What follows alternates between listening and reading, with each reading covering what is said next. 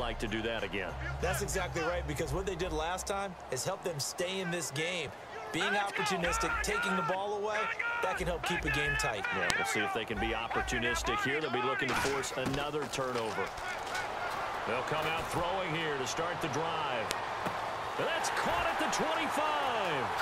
Touchdown, Detroit. Stephon Diggs, his third touchdown now on the year. And the Lions are able to grow their lead. I heard a coach talk about those late-in-the-half scores, especially ones that give your team a pretty decent cushion. He said those could be the ones that could finish off a squad if you let them. Yeah, they've got the cushion. This half has been theirs.